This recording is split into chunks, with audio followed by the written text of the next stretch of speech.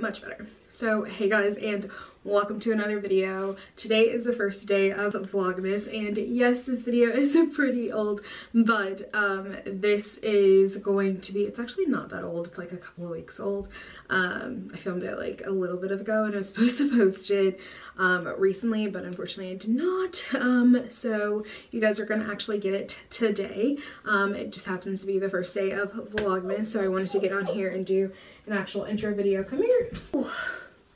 So I wanted to get on here and do an intro video because one, there is no intro to this video, and then two, it is Vlogmas, so I wanted to start the first day off with Vlogmas with an actual video, with one that was from tonight, but unfortunately I do not have any, like, I don't have any, like, memory cards that have space on them, so I have to edit this next video, kind of get everything all situated, and then I will be filming starting tomorrow, and it will be more than likely of baby girl's room, so you guys will be able to see that.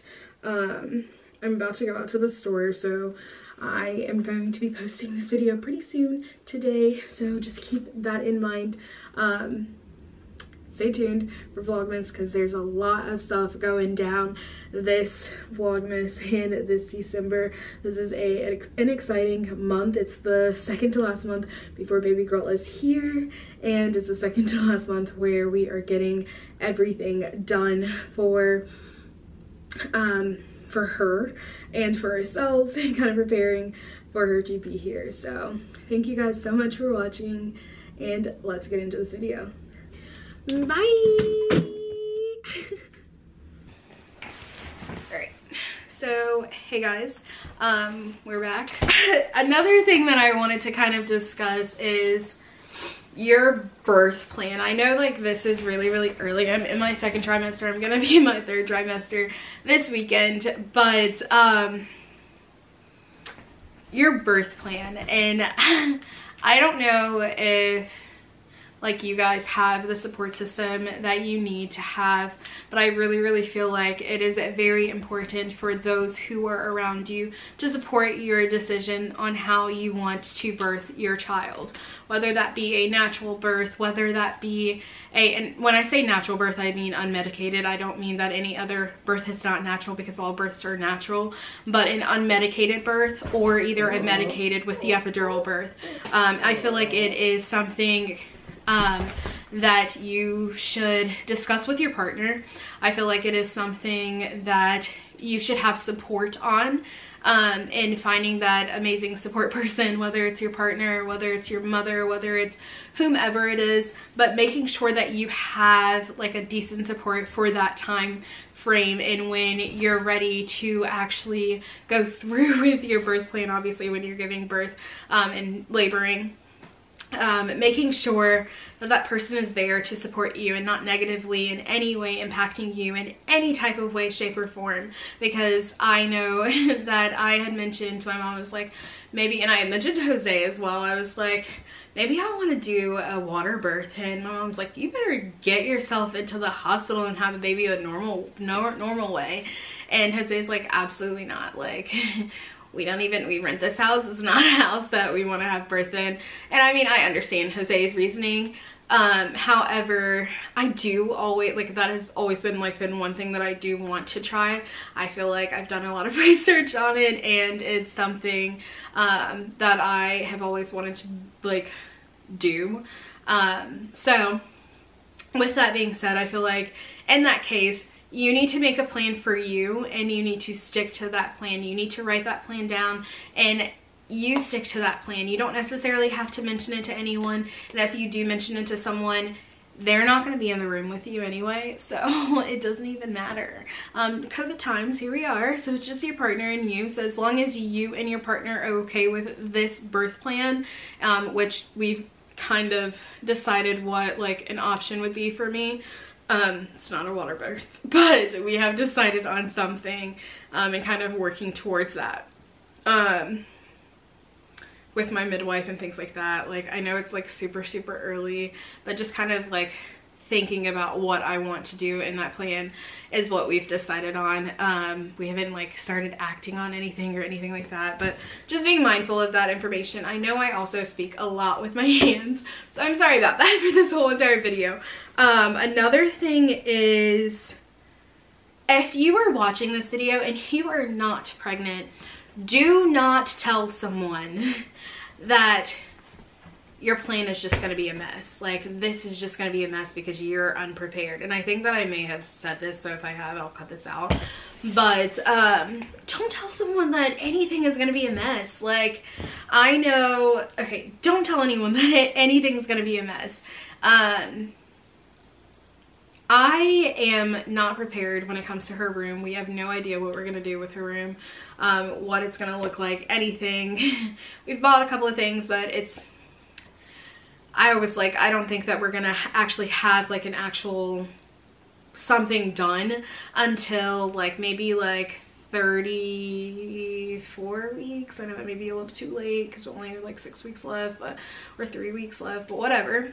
That's like when I plan, because by the time, like, our weeks are just going by super fast. In the next 3 weeks, this weekend I work, this next weekend I believe is my godson's birthday party, and then the weekend after that obviously is Thanksgiving and our nephew's birthday, and then there's baby shower. There's just a lot of things, and then Jose's birthday, and then I work again, and then it's like Christmas. So we just don't have time to sit down and really like kind of think everything through, because we just don't know how things are going to be. So just don't tell a person that it's going to be a mess, because they may be stressing out in the inside and you don't know that. You have no idea and no way of knowing where their mental state is, and you saying certain things can push them over the edge. And let me tell you, our emotions right now are very heightened. Like, they are very heightened. Emotionally, I'm at a point where I cry over like things that I feel like are not going my way, or if someone tells me something, I kind of take it to heart at this point, and I like cry every like couple of days or whatever. They won't ever know that, but like, you don't know if someone's gonna like cry themselves to sleep because of what you said. So please, I encourage you so very much to not say anything negative to them. Please consider their mental health and their mental being, because at this time I'm considering other people's mental health and their well-being before my own, and that's hard. That is harsh on me, because I'm making decisions not based off of what I feel, but based off of what I feel like is gonna happen if I tell this person that you can't do this. So just be mindful of that. Another thing is, another thing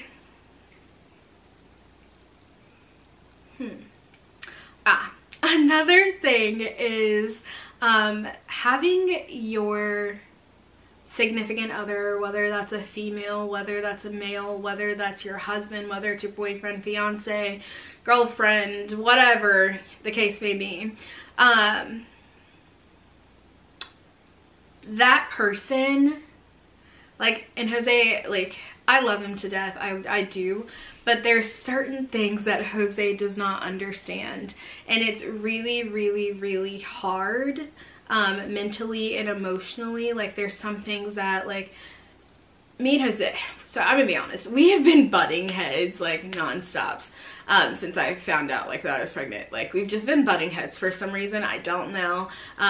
Nothing negative or anything like that, but like, there's some things that Jose says that's not okay, and he doesn't realize it until after, until like I'm like crying or I'm very upset. So I highly recommend, and that's when we like actually can sit down and we can talk and we can be like, hey, he's like, hey, okay, I understand, like, I said this, or I wasn't supposed to do this, or whatever the case may be. And it can be about like the simplest thing. I know that I cry over the simplest things, but it can be over like a certain smell. Like, recently we went to a brewery, or we went to a winery. Well, I don't know, we went somewhere and there was wings there, and the wings, like, this baby does not like certain smells. She's a very like keen to like so many different things, and I don't know, I just get really sick sometimes. And this did not happen at the beginning of my pregnancy, but it does happen now. And he just was like, why are you acting like that? It's not that serious.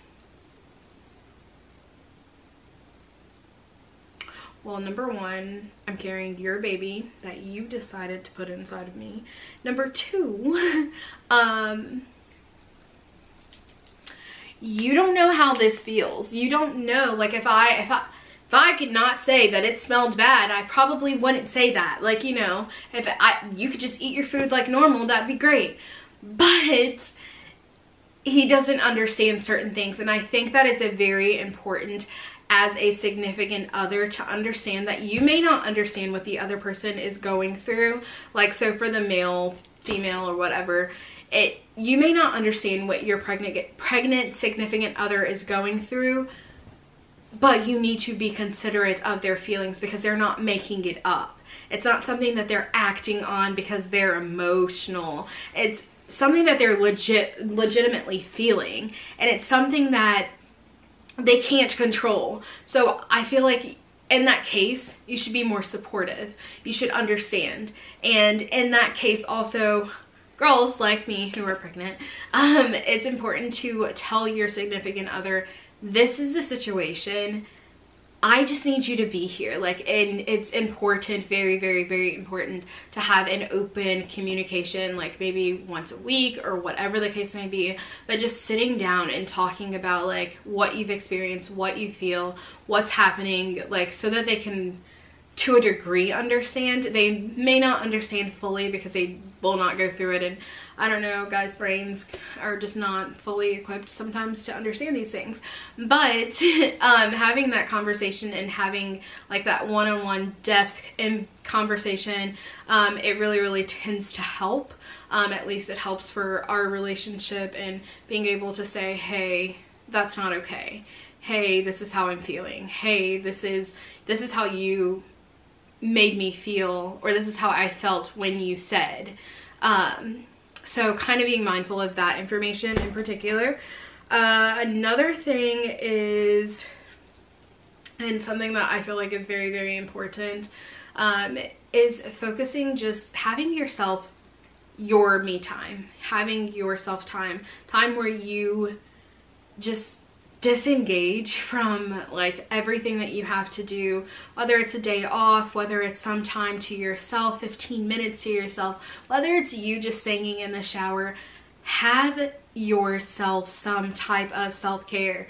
Like, you need to have some type of self-care because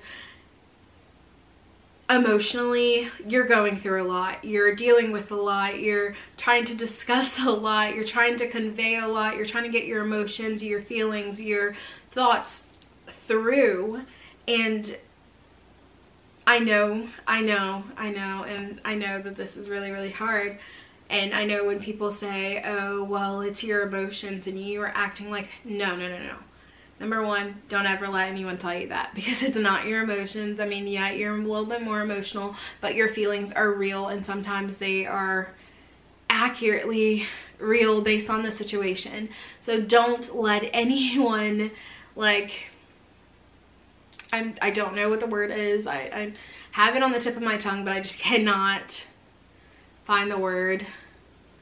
Gosh, just don't let anyone lower, gosh, that's not the right word, but we're gonna use it. Don't let anyone lower your feelings based off of how you made them feel, or whatever the case may be with what you said, because it was very, very needed to be said, obviously, and you said it. So just kind of be mindful of that.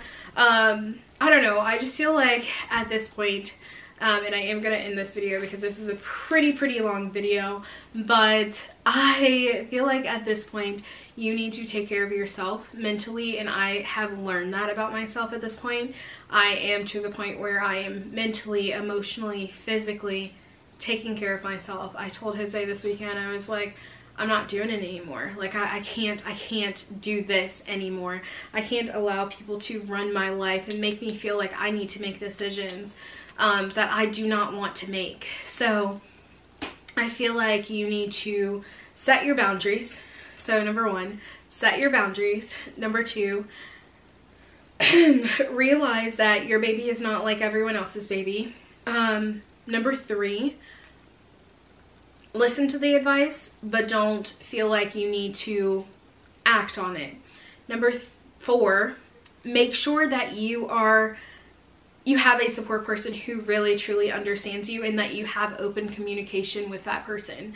Number 5, focus on you and your health and your mental health and your baby's health and you as a human, because you are carrying this little human and God has chosen you to give this life. Another thing is just focus on the positives. Focus on what you can do. Focus on what you have done and the positives in that route. Don't focus on anything negative. Focus on you. And I know that's easier said than done, but take some time out for you. Another thing is, if you have a negative person, take them out of your life.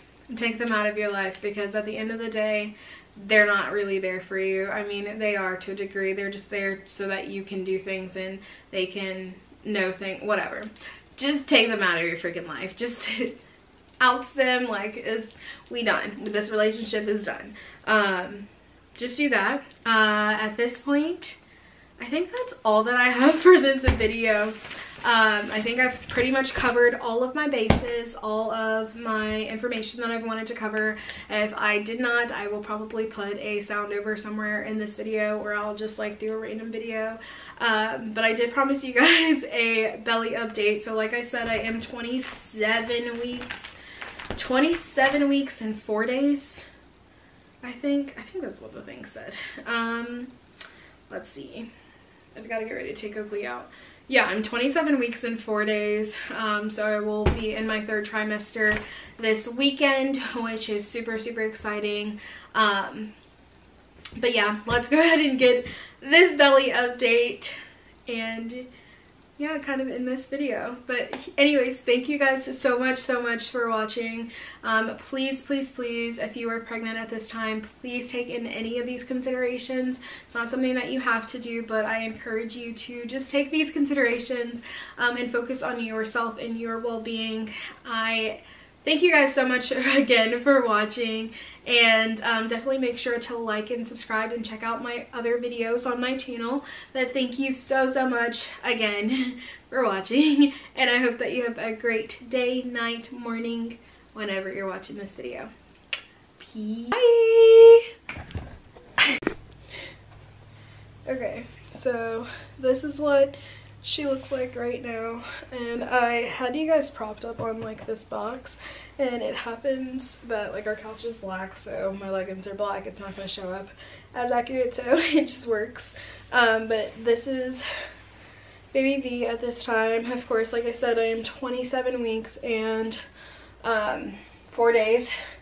I am going to also be doing a 2nd trimester video, so this is what little bean looks like right now. Also, these are maternity leggings, so that's why it has like this little cut here. I don't know if you guys can see that, but yeah, that's what she looks like and whatnot. So baby girl is doing very well so far. She loves soda, loves Smooth when mommy has soda. But yeah, this is her right now. Okay, bye.